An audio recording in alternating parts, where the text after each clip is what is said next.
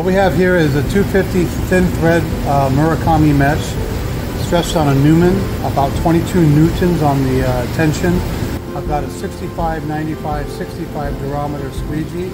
I've added some a little bit of angle to add a deposit, and it's got just enough pressure to clear the mesh.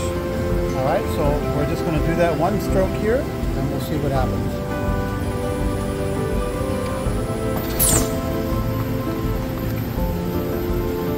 It's clearing the mesh,